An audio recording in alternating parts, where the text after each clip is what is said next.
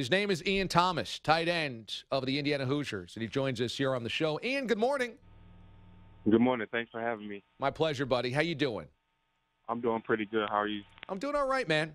Interesting season for you guys on the football field in Indiana. It started off on that night game in Bloomington, Indiana, against number 2 Ohio State. You had put the scare in the Hoosiers early. That first half, the crowd was rocking, national TV. Everybody was watching that game.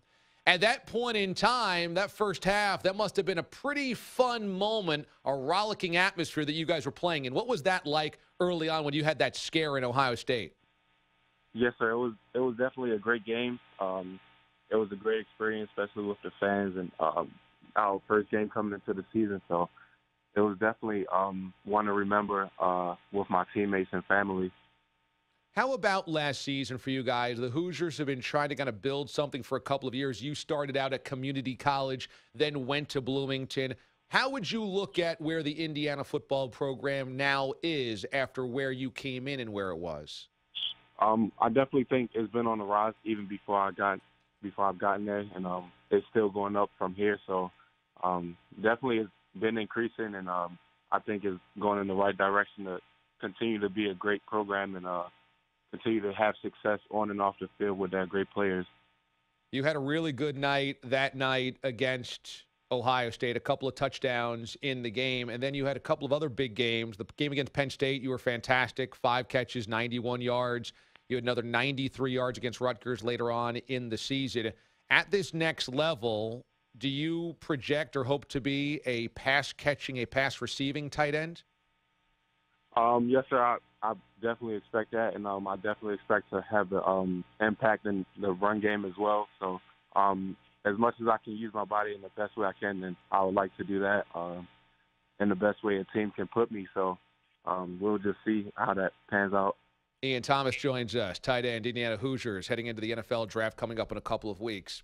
You know, when young people go through tragedy earlier in their lives, sometimes they really don't want to relive it by discussing it. It can be hard to open up about those things, but you have, both of your parents passed away by the time you were 10 years old, and you were potentially going to go to foster home. Instead, your older brother ended up raising you.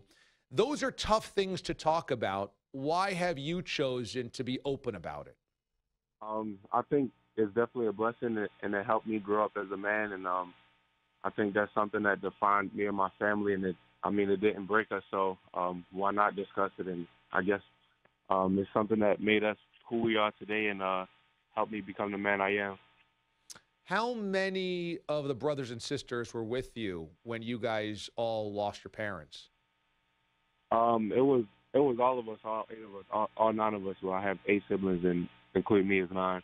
So it's 9 of you guys. And so at that point in time, how long after your parents had passed away did your older brother decide, okay, I'm going to be the guardian of everybody? It was probably 3 to 4 years later. So you're about 13 years old at that point in time, 13 or 14 years old? Yes, sir. So you're kind of just starting high school, and then there's 9 of you living together. How large was the apartment or the building that you were all kind of crammed into at 9 kids? Well, the younger half went and lived with my grandmother, and the older half were with my oldest brother. So we were kind of like split half and half.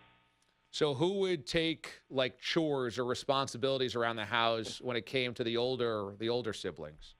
It was kind of like a mix, so everyone did something different. So, like, for example, I would have dishes, and my brother would take the trash out one week, and we'd switch it weekly, kind of something like that. How was that to try to divvy up all the chores or responsibilities? I guess grocery shopping, right? Somebody's got to cook, somebody's got to clean. How was that working with your siblings?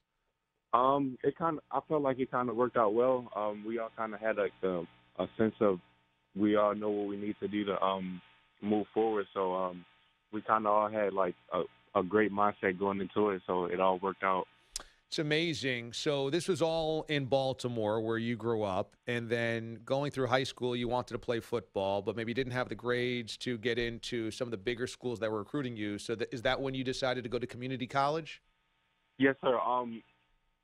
Originally, I was supposed to go to Towson University up in Towson, Maryland, but something happened with the clearinghouse and my SAT scores, and it didn't like equal up to the right score or whatever. So I went to Nassau Community College, and then 2 years later, going through the recruitment process again, I actually found out that I was qualified out of high school. Not sure how that happened, but it did. Man, so all along you should have been able to be allowed to go to Towson, huh? Yes, sir. So you end up in Nassau Community College. Is that hard for you not playing at a Division I school, or was it just another kind of challenge you took on? For me, it was just making it to college was like my number one goal for my family. So that was kind of my mindset going into it. And another thing was just being away from my family and living with a bunch of other guys was kind of a challenge as well. So. Yeah, how was that to try to do that after what you had gone through living with your siblings? It was different. I've kind of gotten used to it over the few months that I was there, and I kind of bonded well with everyone that I've been living with, and it was kind of like living with another family. So it worked out well in the end. Ian Thomas joins us, Indiana tight end, and so you then get to Bloomington, Indiana, and you're playing Division I college football in the Big Ten. You're catching touchdowns against Ohio State. Life is good. And now next up is the NFL for you. Did any of your other siblings end up going to college? A few of my siblings went to college, and a few of them are in college now. But no one actually played sports in college. Wow. So after everything you guys had been through, 9 siblings, losing your parents at an early age, everybody still stayed disciplined enough to get to college? Yes, sir.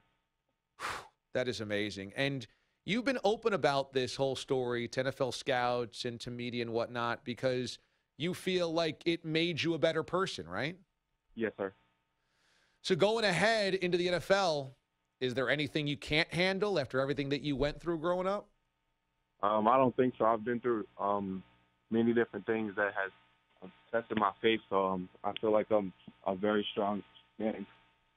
I would have to agree, my man. I would have to agree. 6'3", you've got certainly the size that so many NFL scouts absolutely love, and you've got the athleticism as well. About 250 are you at right now? Where are you going to weigh in?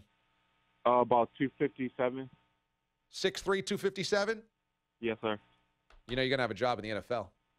Yes, sir. Well, I got to tell you, man, there's not a lot of stories like yours, and I really appreciate anybody that would open up about something that's difficult like that. What you guys, you and your siblings have gone through is absolutely inspirational, man, and nothing but love from here. I wish you all the best. I can't wait to see where you end up landing. Probably in first 2 days of the draft, you'll have a home, man, and hopefully we can catch up with you again when that happens. Yes, sir. Thank you. Appreciate it. You got it. Ian Thomas joining us from Indiana.